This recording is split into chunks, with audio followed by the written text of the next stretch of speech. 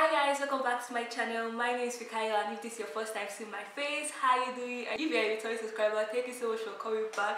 So today's video is about the travel updates, things you need to know before traveling to North Cyprus, because a lot of people are being sent back from Cyprus back to their country because of the silly mistakes like this. So make sure to watch the end, and don't forget to subscribe. If you are new, give this video a thumbs up and comment down below maybe your experience or something, so other people can also learn from it.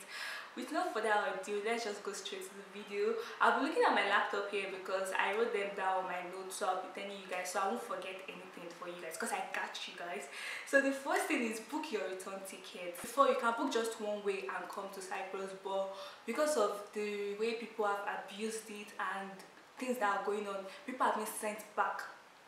And I feel like when I asked my agent, like, why must somebody book return tickets before going to North Cyprus, they said that some people are with fake documents, and when they get to Turkey or maybe in their home country, they might not recognize it. So when they now get to Cyprus, they'll not realize that it's fake documents, and Cyprus they'll not allow them to enter Cyprus, so they'll have to be sent back, and the airline is going to run at loss because they're not allowing them to enter the country, and they have to take them back because the airline was the one that brought them there. So they made it a rule that you have to book a return ticket. So in case if your document is fake or this thing, they'll just use that to send you back to your country. So make sure you book your return tickets. And I recently traveled, and at Istanbul airport they were asking for your return ticket. Like before the plane will carry you, they were asking, where's your return ticket? So don't be part of people that you get there and they'll be asking for a return ticket, because some people had to book the return ticket at the spot because the plane was not ready to carry them. So don't make that mistake.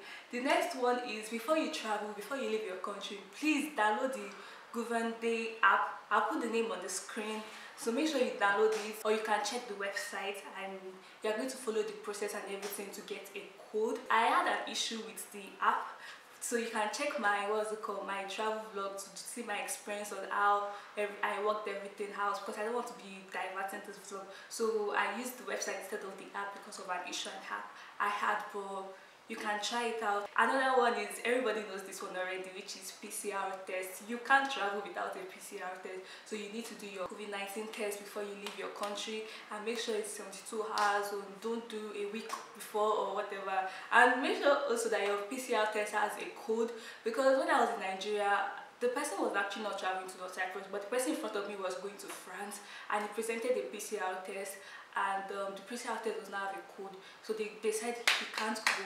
And the thing is that it takes time for PCR tests to come. You might be lucky, maybe in your country it's like faster, but if you're coming from my own country, it will tell you it will take 6 hours, it will take 4 hours, something for it to be out. And imagine your flight is in 2 hours, so make sure you get your PCR test done a day at least before you travel. The next one I want to talk about is if you're coming from African countries, don't bother getting your vaccination there. Like, don't bother getting a vaccine because it's not recognized in North Cyprus, and you still have to do quarantine.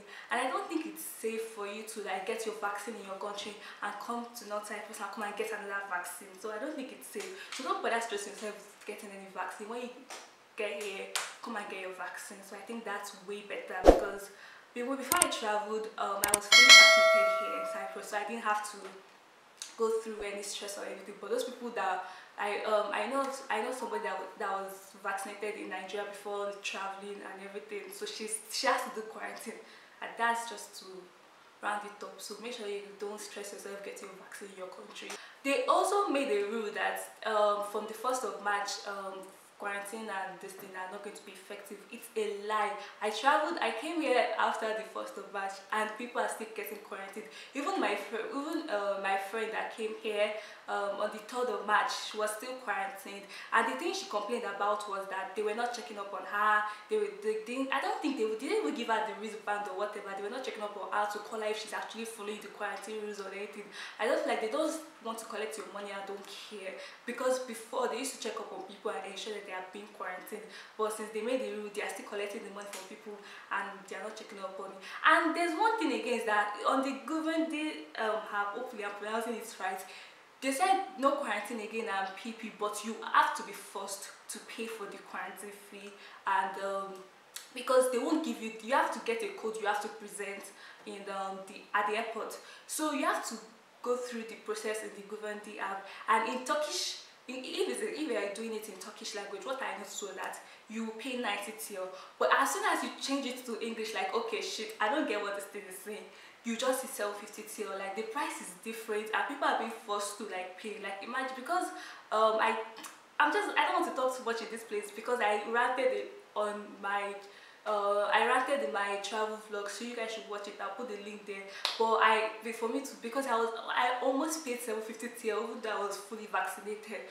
But make sure to check that vlog, it's very, very important. But what I'm saying is that you're still going to pay for the quarantine fee, even though they said no more quarantine again, and they're not going to check up on people, and it's just so messed up, this place. Let's talk positively. Another one I want to talk about is, if you're a new student, please make sure you bring your necessary documents, especially your high school diploma, because they are just asking for it. At Istanbul, they were asking people. Cyprus, they will ask you. I want in Nigeria. Sorry, I'm talking about Nigeria. But before you leave your country, personally, that's what my experience. They will ask you, what are your documents? So make sure your document is complete. Check your school website to know exactly what you are meant to bring. Don't forget anything, because if you forget anything, you're going to have issue, like serious issue. And make sure that your documents are like aligning with each other, because some people do apply to different universities and they apply to this one for a different course, apply to that one for a different course. Make sure that the document you are carrying with you is together. Like, for example, if your admission is for CIU, Eastern Mediterranean University, please don't allow your acceptance letter to be Cyprus International University. Make sure everything are like together, because you have issues at the airport. At the end of the day, you might not end up traveling, because when it comes to airport things, they don't even care. If you miss your flight, it's none of their business. So the next one is know your school courses, your courses, your department and your faculty. Even if you're an old student, still know your courses, your department and your faculty. Because when I got to Ejan Airport, there was this guy in front of me. He was being asked questions, so I was actually hearing because they were communicating. The officer asked him that, oh, what are you studying in? What are you studying? Then he said, I'm studying what's it called, masters in, how to go and study masters in business administration. Then the officer looked at him and like, okay, are you sure? What are you studying? Well, he was even talking confidently that, oh, I want to go and study masters in business communication. Then the officer looked at his document and said, no, it's not. Like, your document is here, you are meant to study political science. Like, this doesn't add up. Please go and sit in that side. Like, just that silly mistake and things like this do not allow the person to enter the country. The person that was near me, like, because there are different officers, someone that was there, like, I think near me, the person is like an old student. So the officer that was attending to the girl was like, oh, what's your department? What's your faculty? Even though the person is an old student, they are still asking questions like that. So please don't make mistake and just be saying something else, because you'll be sent back to your country. You just realize that just this silly mistake is sending me back to where I'm coming from. So make sure you know all these things, your department, your faculty, your school, your course. Make sure you know that. At least make sure you know that. I'm going to talk about the lion. Okay, before I talk about the lion in the house, let me first talk about the quarantine P. You need to, for quarantine P, what they do right now is home quarantine. So you need to make sure you get your home contract or your dorm contract that you present there, and yeah, that you are going to be living there, and you need to figure out how you'll be fed or something like that. Because I always advise people, if you ask me what should you do, I advise you to do dorm contract, especially if you don't have anybody here to help you figure out house or something, because you don't want a situation you see the house online, though you work everything out, you pay for it, and you end up coming and you be seeing what I got, what I paid for versus what I got. So dorms are like standard. What you see the dorm is what you get. Like, the picture you see in the dorm is what you get, and dorms are just way better in my own opinion, if you don't have anyone here. But if you have an agent working out for you and the agent is advising you for a house, then you can go for house. But dorm contract is way easier. You can message them, and there's no how when they see your contract at the airport, they know the dorm, and they're just going to let you in. So I advise you for dorm contract. And the last and not the least, the lion in the house, what is going on presently, which is food stuff. Oh my gosh, a lot of things happened, like regarding this food stuff in this March. Yes, this month of March. A lot of people foodstuffs were being thrown out, a lot of people foodstuffs were being trashed. a lot of people were crying. Some people, their new phones, jewelries, they were being thrown away by the officers in Ejan airport. And the issue, what I heard is that a lot of students are bringing in drugs through food stuff. Like I saw a news of like they put drug inside grounded pepper, and those 4 individuals were caught. So since then they've been really strict on food stuff, and a lot of people's food stuff were being trashed out. So luckily for me, none of my food stuff were trashed out. But there's something I noticed is that, and also my friend that came before me, her food stuff were not trashed out. The thing I noticed was that make sure your foodstuffs are being packaged and sealed well. Like I got all my foodstuff from the supermarket. My gari was from supermarket, my pando, all my foodstuffs were from supermarket. And make sure it's sealed, because if you buy it inside black line or maybe if you want to buy it from local market, try and make sure that it's sealed. You buy all those transparent liner that will seal it, so when they carry it, they'll know that okay, this thing is sealed from the supermarket. Because those people that their things were not sealed and everything, they were being trashed. Like their food stuff were trashed in front of them, and there was nothing they could do about it. If you are bringing in phone, please make sure you bring. If you just buy a new phone, make sure you remove the carton and everything and hold it like an old phone. Because if it's a new phone, they are going to seize it from you because they'll think you want to sell it. There's a guy I saw another thing, like there was a guy that brought a new phone and gold jewelry for his friend, and it was seized at the airport because they thought you want to go and sell it. So make sure you remove all this packaging and make it look like it's an old one, or else they'll trash it out for you.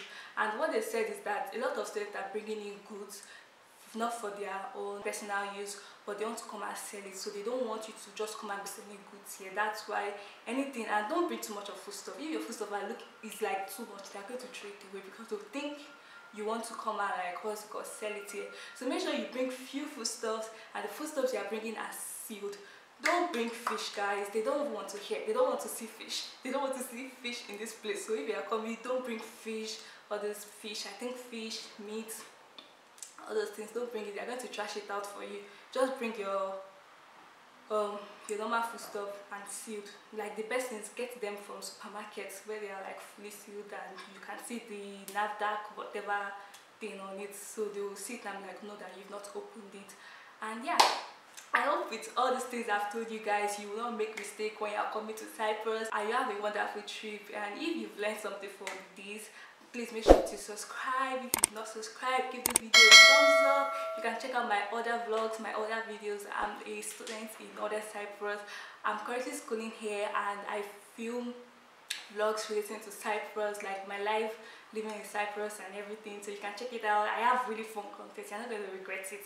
Okay, and yeah, and don't forget to share your experience if anything happened to you, like maybe you guys traveled recently. Don't forget to share your experience so that people can learn.